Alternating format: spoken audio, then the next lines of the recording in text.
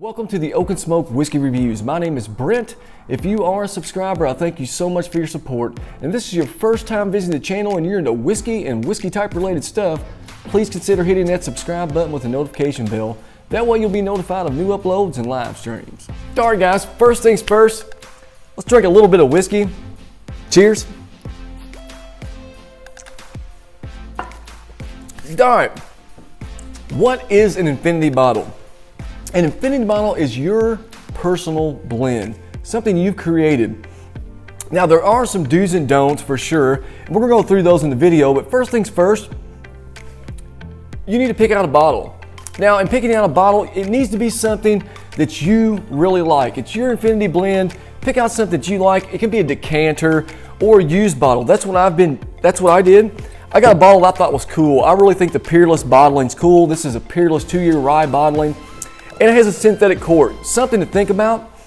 Synthetic corks are definitely durable, more durable than just your average standard cork bottling, or cork top I should say. It's a little more durable, and this is an infinity bottle that you can continue to add to the blend. So it's going to be around for an infinite amount of time, so you might want to think about having a nice cork. Now today, I'm going to be making a bourbon blend. It is going to have a little bit of rye in it, but that's what we're going to get into, some do's and don'ts when you're making your infinity bottle. You want to be real careful on rye and peated scotch. I'm not saying don't put them in there, it's your blend, but I'm saying if you do put them in, be very aware of how dominant of a grain rye is and how strong and overbearing, and especially peat smoke. Peat smoke will override almost anything. You put a little bit of peat smoke in an infinity bottle, and it's definitely going to be overbearing, and unless that's what you like. It's your bottle. What I'm saying is be aware of peated scotches and rye whiskeys when you're making your blend. Let's get into the blend. And these are all bottles that I keep in stock. Most of them anyway. I've got a couple in here that they're just about empty, so I'm gonna put them in the bottle anyway. First things first, funnel is definitely optional, but it makes it for a lot neater experience. And this is a cute little funnel my wife got me, but it kind of fits pretty good, and kind of glad she got it. But anyway, this here is the Elijah Craig Small Batch. Definitely one that I keep in the bar. And a lot of these whiskeys that I'm going to be putting in here today, not all of them, but most, I just restocked my bar. And they're ones that I keep around the house for company, guests. Being a whiskey enthusiast, you have company come over. Most of you guys are aware. I'm sure a lot of you guys are whiskey enthusiasts also. People want to drink whiskey, so a lot of these are whiskeys that I just keep on hand for guests. And a lot of them are great beginner whiskeys, just like this one right here, the Elijah Craig Small Batch. It's going in the bottle. There we go. Let's put all that in there. There wasn't much left. And I have just replaced this bottle. This is one that I always keep. I keep this one on deck. It's just a good, solid pour of whiskey at a great price. Elijah Craig Small Batch down. Now this one here is the new Baker's Single Barrel. I haven't had this bottle that long, but it is a pretty popular new release. And I have sent out a lot of samples of this one. And like I said, I have company that comes over and they're all wanting to try something new. And this one's kind of easily replaced for me. I live so close to Kentucky. So it's really nothing over the top. And I actually think this is a great pour. Really, really good pour of whiskey. It's going into the infinity bottle. And I haven't put any rye in yet. I will probably put it in towards the last. I'm going to put a little bit of rye in here. But like I said, once again, this is just a bourbon, pretty much bourbon infinity bottle. And you can create your own how you want. This one's mine, so I'm just going to make it in a bourbon one. When I make infinity bottles, I will usually make a Scotch one separate from my bourbon, but you can do however you like. Do however you want. This is your blend. There's no really right or wrong way. Just remember, once again, when you're dealing with rye or peated scotches, you really want to watch what you're doing unless you want to make a peated blend. But all right, let's get into this one right here, Noah's Mill. A lot of people like it, a lot of people don't. I personally like it. It is just a little bit left in this bottle, and I'm kind of glad because it is very cinnamon forward. Very cinnamon forward whiskey. And that's something else that when you're making your infinity bottle, you know your whiskey, you know what you like. And I don't really like just cinnamon bombs. And this one here, it's borderline pushing the limits of a cinnamon bomb, but it's going in right here. A little bit of Noah's Mill. That bottle is down. All right. Now we'll put in the Belle Meade. Another great, I think, a great beginner's whiskey. Not super complex, very approachable whiskey. And around here, I don't know about everywhere, I can get this pretty easily for around 30, 35 bucks. Not a big purchase, very affordable. One I keep on deck at the house all the time. Going in the bottle. All right.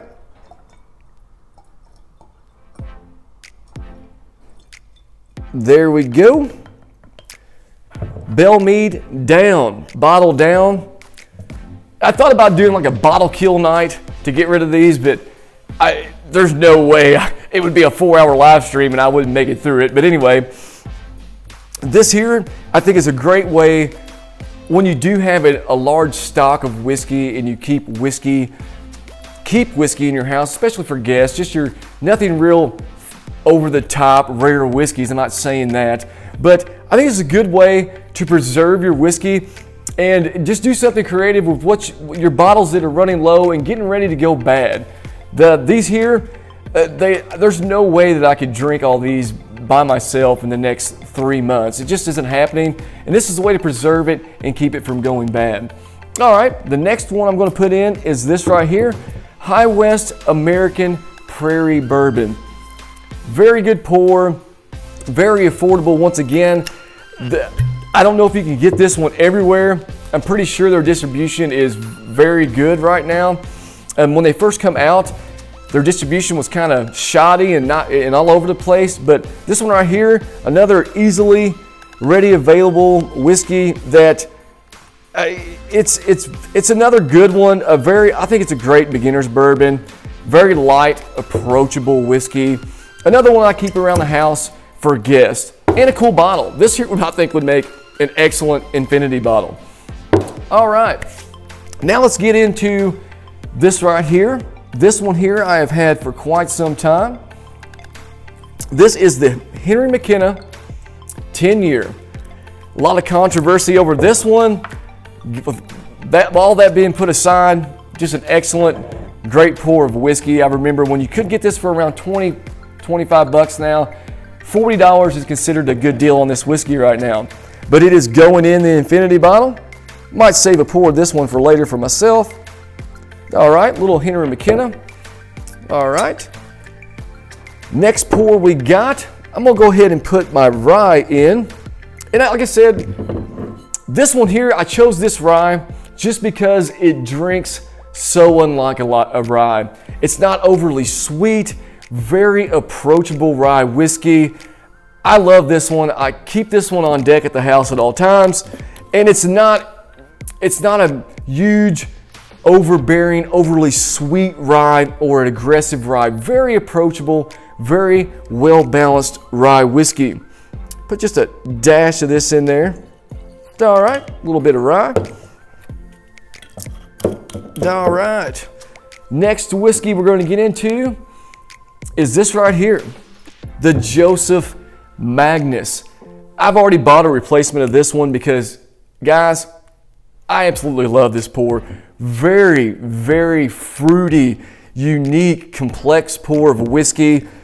And this one's here I've had for a while. We're going to put it in the infinity bottle, make this blend just a little bit more interesting. Go ahead and get a little bit of that in there. All right, there we go. Joseph Magnus, just about down. All right. And when you are creating your infinity bottle, once again, I can't stress this enough, it is your infinity bottle. But I feel like when you're going into this, especially, there is quite a bit of whiskey here, and you're going to make a complete bottle of something that involves a little bit of money. You don't want to ruin it by putting an overly peated scotch in it, unless you're just really into peated scotch, which I am myself. But to me personally, adding a peated scotch to this would kind of throw it off. It would be something that's just out of balance in this blend. All right, we're going to add some Booker's to this blend. This is the Booker's 2017 Tommy's batch. Had this one a while, hasn't been open forever, but it has been open, I guess, for probably about a year now. I'm going to put a little bit of that in the blend.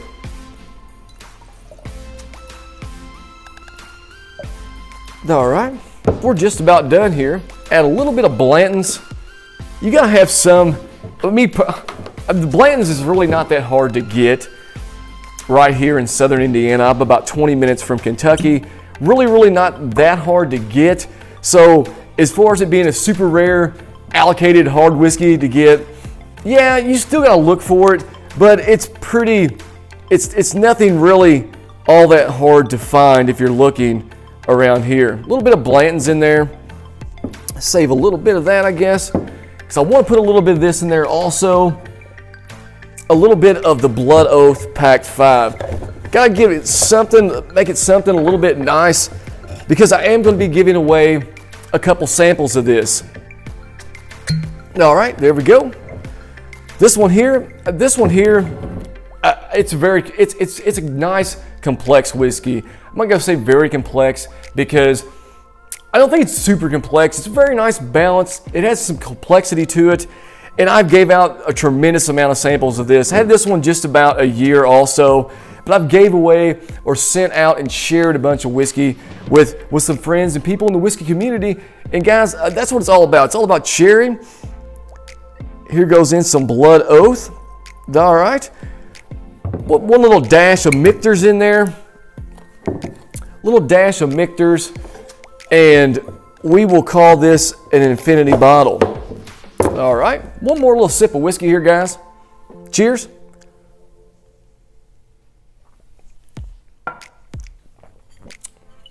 Michter's small batch Kentucky straight bourbon.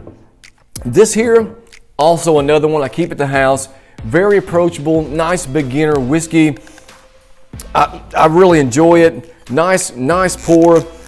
Top this infinity bottle off with the Michter's right here. There we go. Michter's in the bottle. Nice blend. Thank my wife very much for this cute little funnel right there. But anyway, that's an infinity bottle. Now, the do's in maintaining this. Okay, let's get into the maintaining part of your infinity bottle. You don't want to go drinking this much of your infinity bottle in an afternoon. You can do whatever you want, but if you want it to last and be an infinite bottle of whiskey, which is supposed to be, I wouldn't recommend going probably past here before I start adding something to it. It's something you continue to add to. It's your infinity bottle. Do how you like with it. Do whatever you want with it. But as far as maintaining it, me personally, I probably wouldn't go past this level right here before I start adding some more whiskey to it. That way it cuts down oxidization and stuff like that. I hope this video was helpful. I cannot stress enough, it's your blend. Make your blend how you want. It's your infinity bottle. But be aware of rye and peated scotches because they could take over your blend. Also, if you're using whiskeys that have opened up nicely, got some oxidization, I probably wouldn't go past around a quarter of a bottle before I start refilling, just so the whiskey doesn't get over oxidized and go bad. Another thing I want to stress is the cork. This is an infinity bottle. It's going to be around for an infinite amount of time. Make sure you have a nice durable cork on your bottle. Now let's get into how you can win a sample of this. 1, subscribe to the channel, and when you do, make sure you subscribe while you're logged in. That way I can check and make sure you are a subscriber and answer this question correctly in the comments below. What bottle did I use for my infinity bottle? Now, on February 15th, I will put up a new review as I do every Saturday, and I will announce the winners